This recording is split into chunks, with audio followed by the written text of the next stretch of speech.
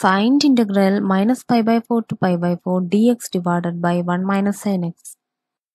So here we have to find the value of the definite integral, that is integral minus pi by 4 to pi by 4 dx divided by 1 minus sin x. Okay. So in order to find value of this integral, we are going to use the properties of definite integral here, that is integral minus a to a f of x dx is equal to 0 if f is an odd function and equal to 2 into integral 0 to a f of x dx if f is an even function. What is an odd function? If we put negative x instead of x, we will get negative of that function, and if we put negative of x instead of x, we will get that function itself if f is an even function. Okay, so in the case of cos x, cos of negative x will give cos x itself. So cos x is an even function.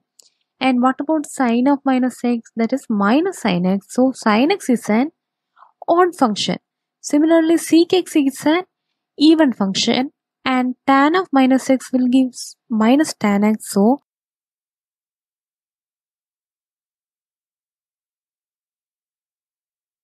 tan x is an odd function. Okay. So using that, we are going to rewrite this function as integral minus pi by 4 to pi by 4 dx divided by 1 minus sin x.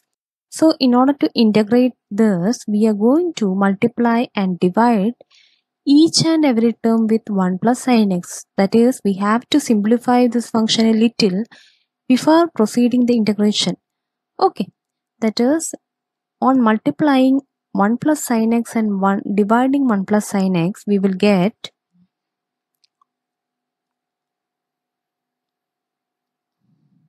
1 plus sin x, 1 into 1 plus sin x in the numerator, and what about the denominator? 1 minus sin x into 1 plus sin x, that is 1 minus sin square x. Now, what is 1 minus sin square x? That is equal to cos square x. That is, we will get the function as 1 plus sin x divided by cos square x. So, in order to simplify further, we are separating the numerator and separating the numerator like this, that is 1 by cos square x, that is minus pi by 4 to pi by 4, 1 by cos square x dx plus minus pi by 4 to pi by 4 sin x by cos square x dx. So, what is 1 by cos square x? That is sec square x. Then what about this? We can rewrite it as sin x by cos x, that is tan x, 1 by cos x, that is sec x. Now here, what about the sec square x, which is an even function. So we can rewrite it as 2 into integral 0 to a, that is 0 to pi by 4 sec square x dx. Now here tan x is an odd function. So integral minus pi by 4 to pi by 4 tan x into sec x will give, that is tan x is an odd function, sec x is an even function.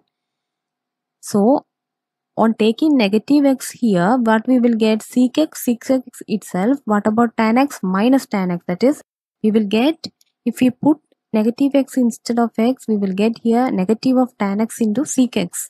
Okay, so it will become an odd function here. So this will become 0 as per the identity.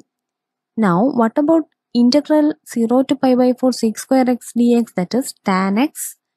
That is, integral of sec square x is tan x. Next, we have to provide the limit from 0 to pi by 4. It is 2 into tan pi by 4 minus 0. What is tan pi by 4? That is 1. That is 2 into 1, which is equal to 2. So, this is our required result.